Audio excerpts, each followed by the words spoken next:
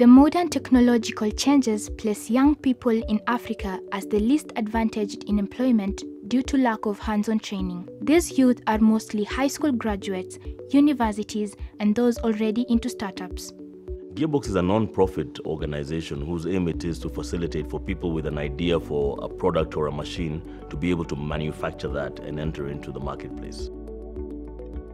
Apart from gender balance, we take students from different cultures, lifestyles, and across the country, which helps us spread the economic value and helps networking of students around the country as well.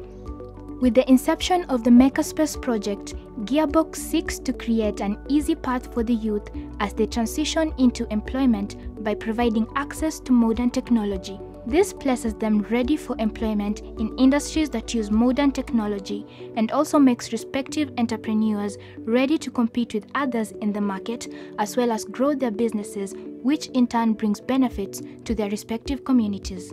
The Makerspace project specifically is a project in which we train young people to be able to use machines, and what we do is we link them to the market. So we go and find orders for them, bring them back, train them on how to make those specific products, whatever it is, and it's on-the-job training. They're able then to earn some money and at the same time gain skills that are very important for their future. The Makerspace project has helped me in tapping into the network.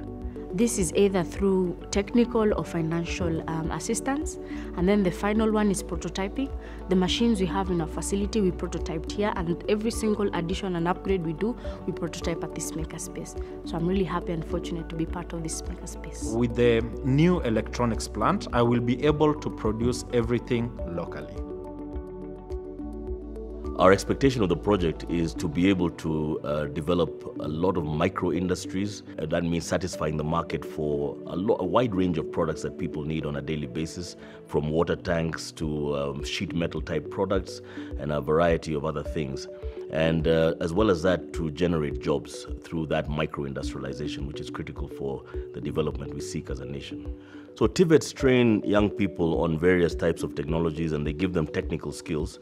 And the way that we mesh with that is to be able then to help them to get real life experience in terms of those skills that they've been taught, and also to connect so that there's an incubation element as well, such that those who wish to go into their own business producing things are able to do so through our center, where the machines are available for them. They don't have to buy their own machines in the beginning, and over time they should be able to grow to a point where they have their own micro industry. So it's a natural way for the TVET graduate to be ushered into the marketplace through an incubation space.